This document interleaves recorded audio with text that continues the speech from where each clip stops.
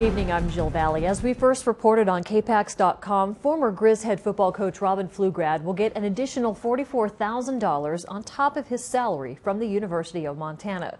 Pflugrad's lawyer and UM announced the contract agreement today. Breanna Roy joins us now with more. Bree.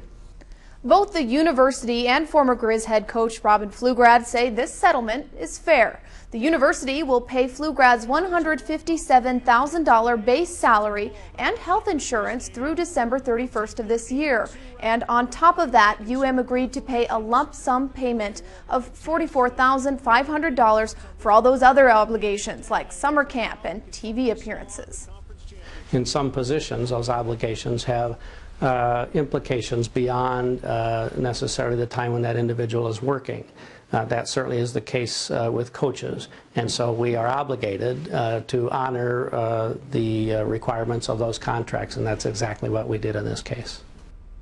Now, Robin Pflugrad's lawyer, Dennis Lind, emailed us this statement in regards to the settlement. He says, quote, "I believe this agreement indicates there was no specific impropriety or improper conduct by Robin, and we are pleased Robin and the university could reach a resolution.